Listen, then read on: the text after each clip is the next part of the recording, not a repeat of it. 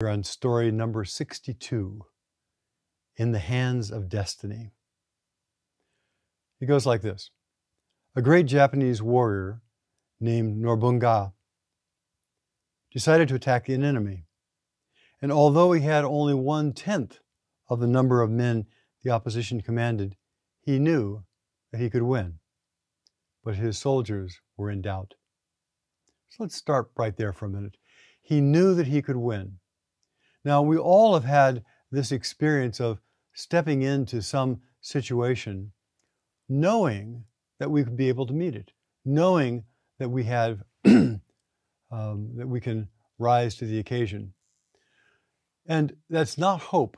It's not good wishes. It's not, oh, I hope we can rise to this occasion.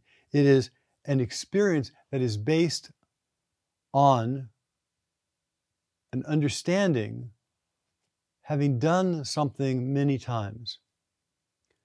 It is based upon prior successes and failures.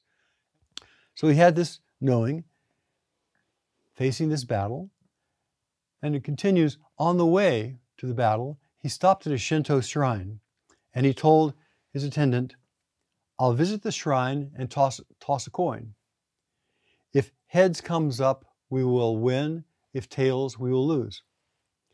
Destiny holds us in his hands. Nobunaga entered the shrine, offered a silent prayer. He came forth in front of his men, tossed a coin.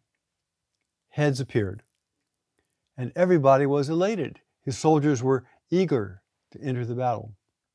One of the issues that any experienced person has is upaya.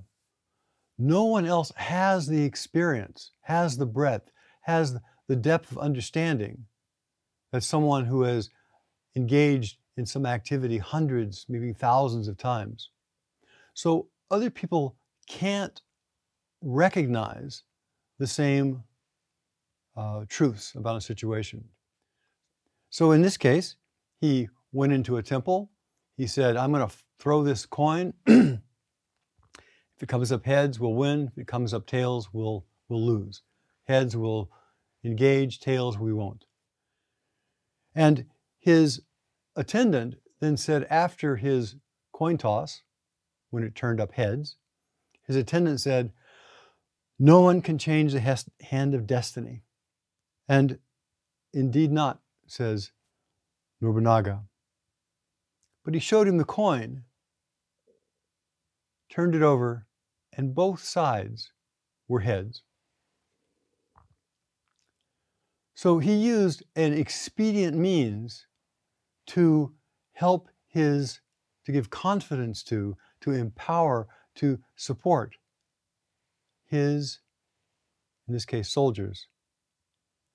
And once they had once that confidence was instilled, then they went forth and they succeeded in their task.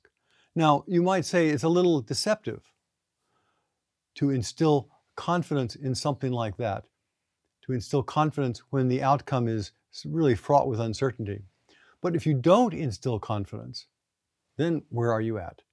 So confidence is essential. So how do you instill essential confidence in something that you are sure will succeed?